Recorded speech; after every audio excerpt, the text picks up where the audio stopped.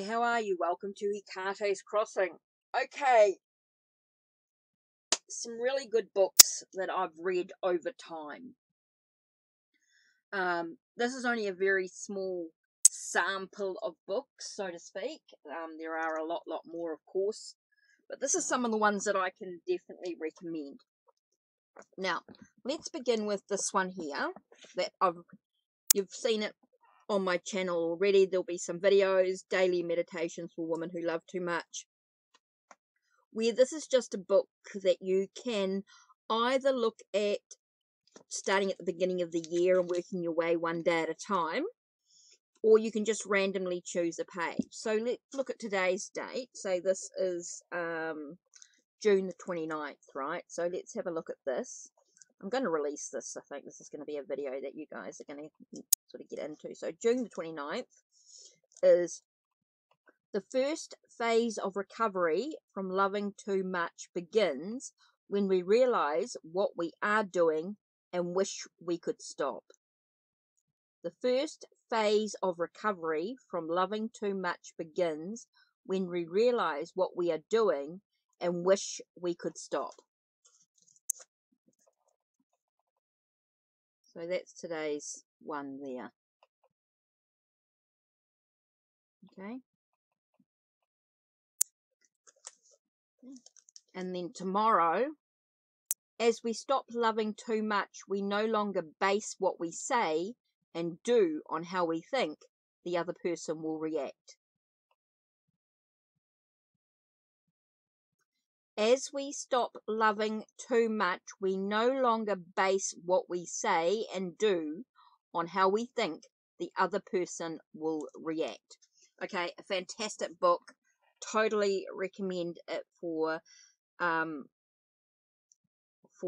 great sort of daily meditation, just something to reflect on. There are videos of that already on my channel. Okay, this other one here is really good. He is just not into you. Now, I've read this on my channel. You'll see videos with it. I've recommended it, read little bits and pieces. Let me just grab another bit here. Okay. Okay, let's look at the glossary.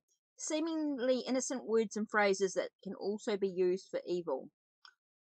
Friend, what it should mean: I would never do anything to intentionally hurt you. What it sometimes means: I'm just not that into you. Okay? Busy, I was just inaugurated. So what it should mean is I was just inaugurated President of the United States today, and what it sometimes means is I'm just not into you. Bad boy, a guy you should stay away from. A guy you should stay away from. I'm not ready. I can't find my pants. I'm just not that into you.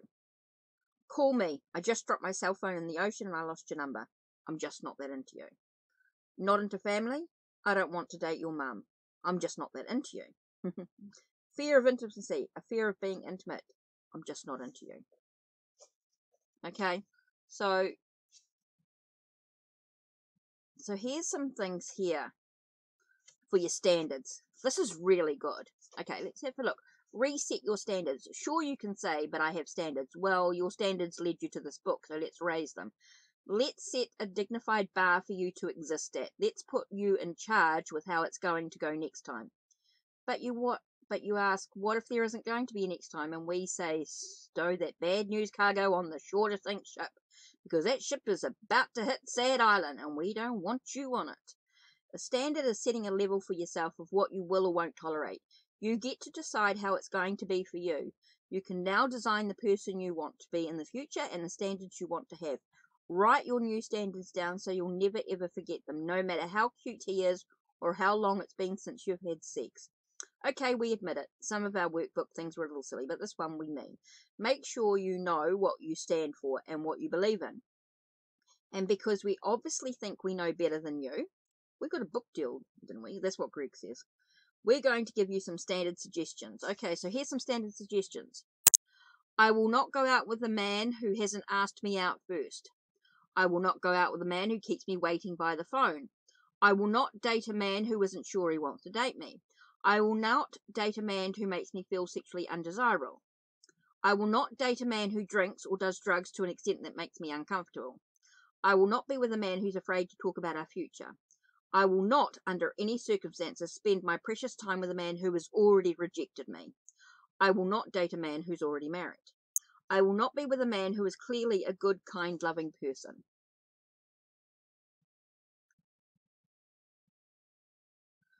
Okay, so now it's your turn to write your own standards. Write them down, don't forget them. My super helpful standards that I'll never ever forget or forsake, no matter how hot I think he is.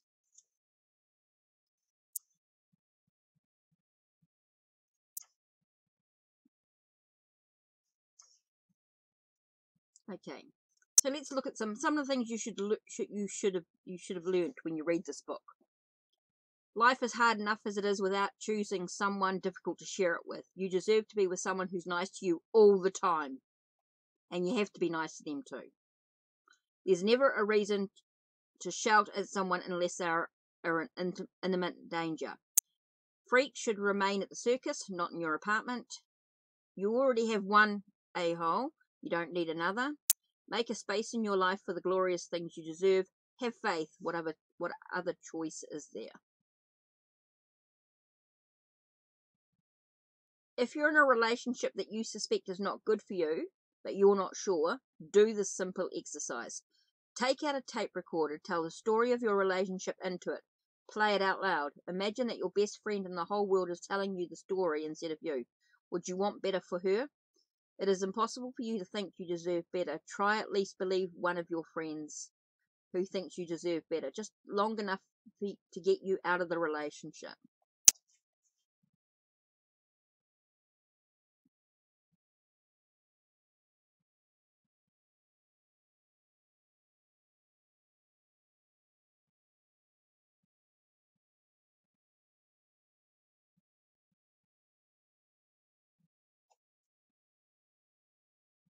Okay? So what do you think? One of the other super really helpful workbook. Okay, list all the things you want or have never wanted in a man.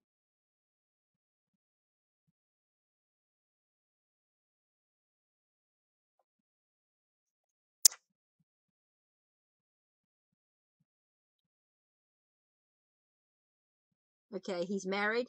Unless he's all yours, he's still hers. There are cool, loving, single men in the world. Find one of them to go out with.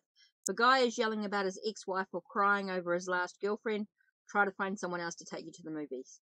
He's married. Don't be that girl. You're not easily forgotten.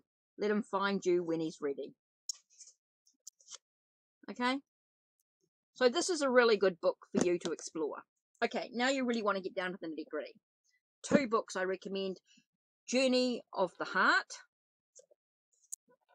A powerful new approach to intimate relationships as a path of personal and spiritual discovery whose challenges call forth our deepest strength and resources. Now, you may find this also I've reviewed on the channel. So I definitely recommend diving into this book.